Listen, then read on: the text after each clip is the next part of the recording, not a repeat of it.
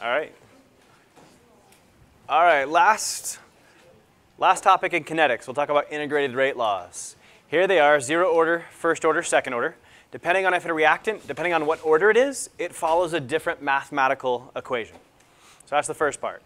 These are going to be given to you on the front of your exam, and they'll even be labeled as zero, first, and second.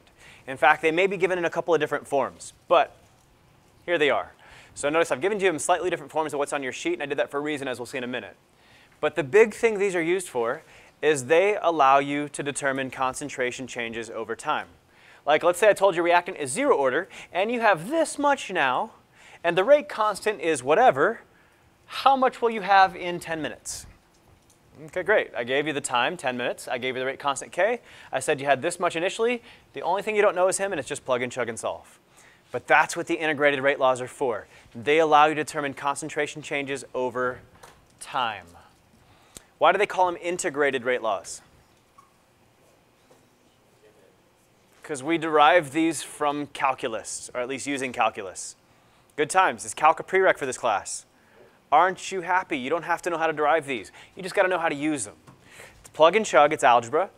First of all, I got to tell you what order a reactant is. That way you know which equation to use. But after that, I got to give you everything except what I'm asking you to solve for. Okay, great. So the other thing here. So what is the slope-intercept equation of a line?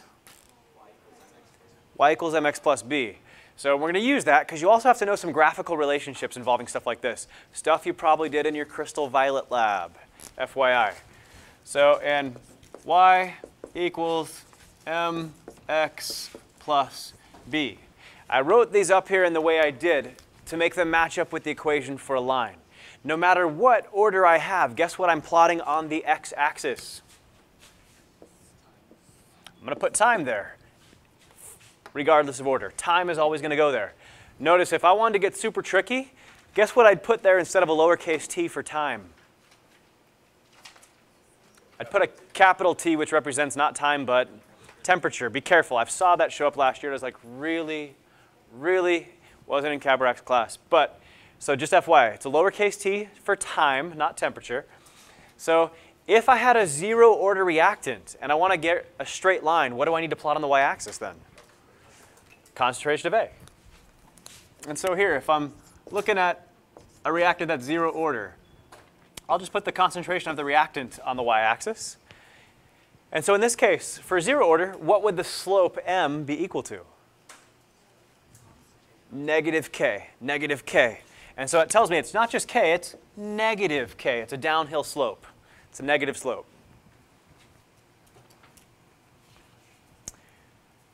Now let's say that rather than having a zero order reactant, I had a first order reactant. Having a first order reactant, would I have gotten a straight line for this graph? No, I probably would have gotten something more along the lines of a curve had it been first order and I made this graph. If it's first order, this graph wouldn't give a straight line.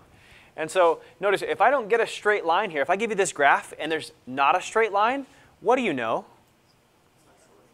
Well, actually, you don't know what it is. You just know what it isn't. You'd know it wasn't zero order. So if I give you a curved line, it's not zero order. Could be first, could be second. I don't know, but at least I know it's not zero. But again, in this case, I gave you a straight line. And so if you see a straight line for the concentration versus time graph, that's zero order. So let's look at the first order plot as well. Still plotting time on the x-axis. What do we need to plot on the y-axis now to get a straight line? Now it's got to be the natural log of A on the y-axis. So in this case, what's my slope going to be equal to for the first order plot? Also negative k again. So again, another negative slope. It's a downhill slope. And last but not least, second order.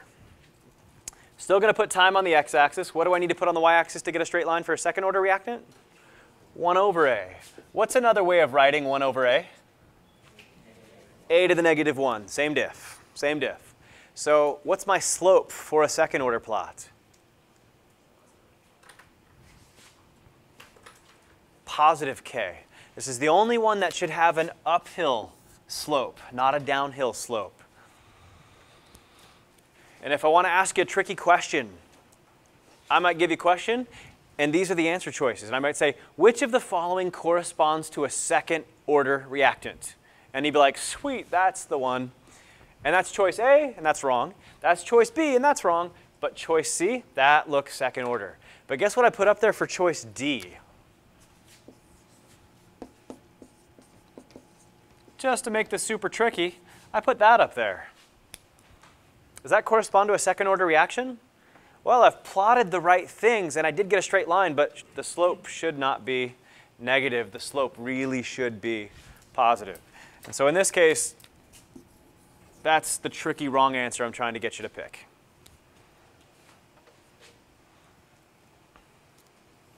So if you were to plot, like, so for the other one, it's always going to be a negative, and then like... Correct. For zero order and first order, the plot should come out to have a negative slope. But for second order, it should come out to have a positive slope. And again, this is not something you have to memorize, because these equations are on the front of the exam. Look at what's multiplied by t. Whatever's multiplied by t is your slope. Here it's negative k, negative slope. Here it's negative k. Here it's just positive k. And that's... With second order, and you plot and you put it in as a first order, is it going to be like curved, but... Yeah, if I really had a second order reactant, this is the straight line graph. Had I tried to graph ln of A versus time, it would not have given me a straight line. It would totally give me a curve. But would it be like this? Don't worry about that. That doesn't matter. That's not a question they're ever going to ask you. So you just should know, is it a straight line, yes or no? Okay. Next thing we'll talk about.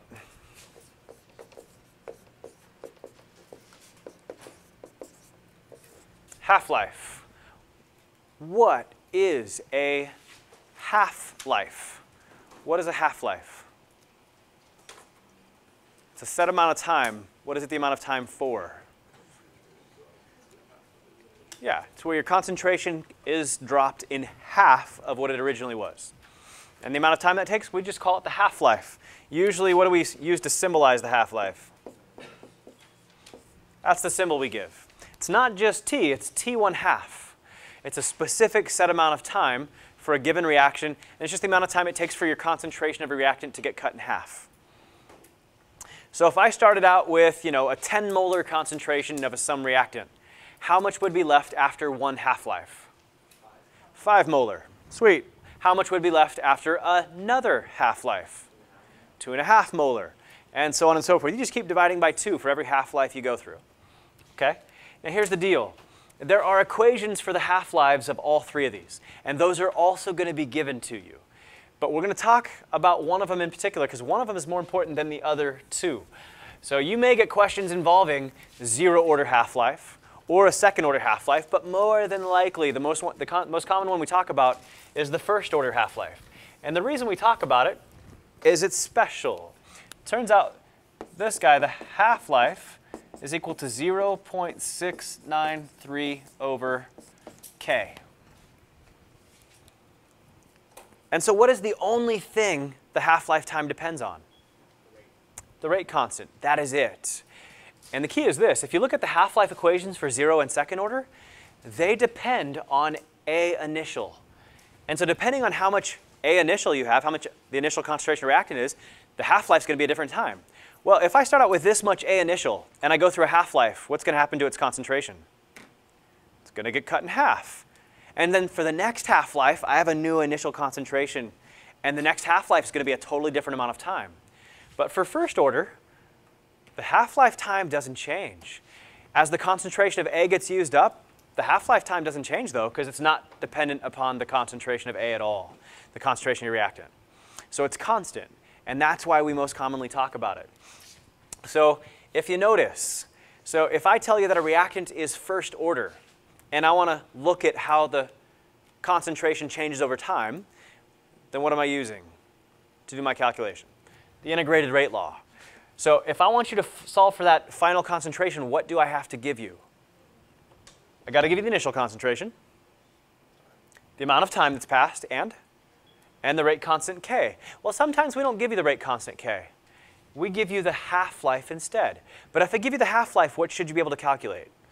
The k value as well. So sometimes instead of giving you the k value like we should, we give you the half-life. But you should know that that allows you to calculate out the k value. You guys cool with that? Okay.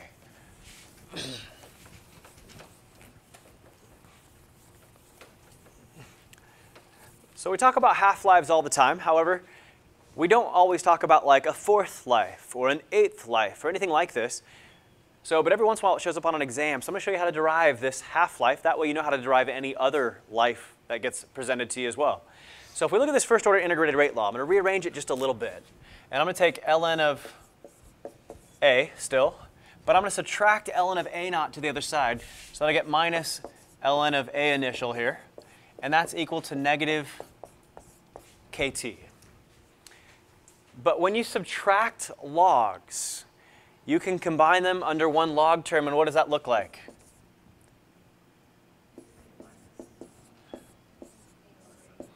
Yeah, whatever gets subtracted ends up in the denominator. And so I end up with ln of a over a naught, one log term, equals negative kt. Now, in this case, if a initial was 10 molar, after a half-life, what would be the concentration of A? 5. Notice you didn't even have to plug that into an equation. You just divide it by 2, right? What if I started out with 10 grams of something? How many grams would be left after a half-life? 5 grams. So what if I, had 100% of something? What percent would be left after a half-life? 50%. So you can do this in molarities, grams, percentages, whatever. So here's the deal. Whether it's 5 grams to 10 grams, 5 molar to 10 molar, 50% over 100%, this ratio after half-life always comes out to 1/2. And so specifically for a half-life, this equation turns into ln of 1/2 equals negative k. But it's not just t anymore.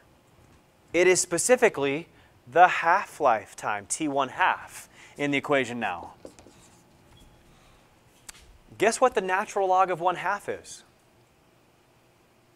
It's negative 0.693.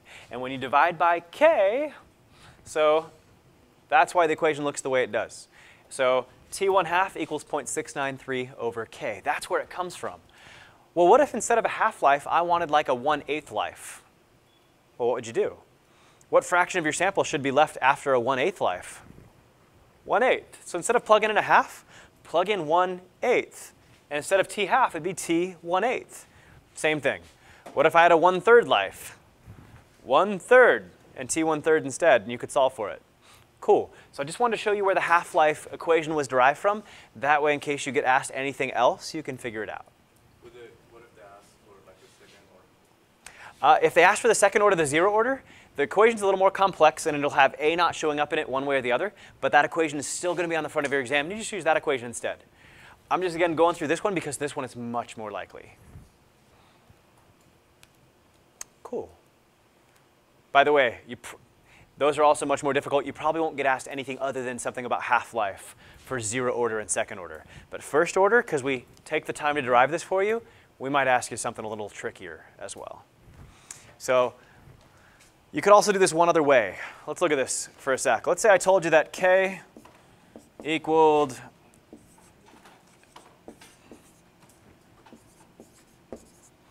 .00693. I'll make this nice. If k was .00693 for a first order process, that's the units, then my question first off is what is t1/2? What would be the half-life for a reaction that had that k value, being first order? Well, plug it in. 0.693 over that k value gets you 100, somebody said. And because it was s to the minus 1, your half-life time comes out in seconds. Cool, so you got half-life. Now, we said you could plug in like 1/8 life and get the 8th lifetime and stuff like that, and you totally can.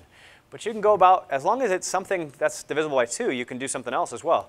So if you start with all of your sample, let's say, all of it, we'll call that 1. What fraction would be left after one half-life?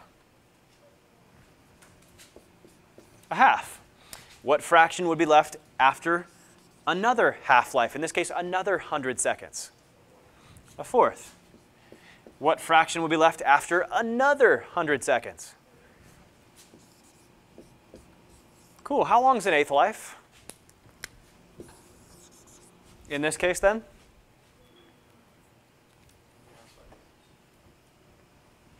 How long is it? 3 half-lives. So if the half-life is 100 seconds, an eighth life would be 300 seconds. How long would a 1/4 life be? 200 seconds, so on and so forth. So as long as it's some multiple of 2, a half-life, a 4th life, an 8th life, a 16th life, you could just use the equation and get the half-life.